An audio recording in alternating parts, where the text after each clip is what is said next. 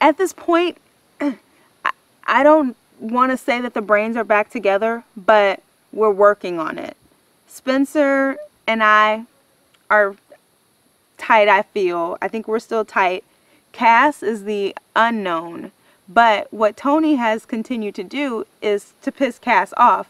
And what we've seen historically is if you piss Kass off, she may go in another direction.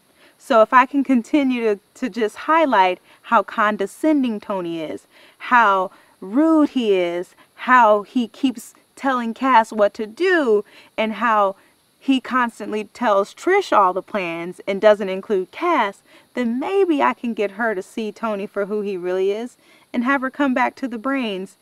Also, Kass wants recognition for the moves that she has made in this game.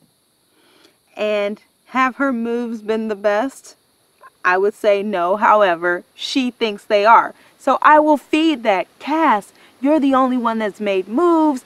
Everybody's following your lead. You're in control. If that's what it takes to get Kass to keep me in this game, I'll do it. I'll tell her whatever she wants to hear.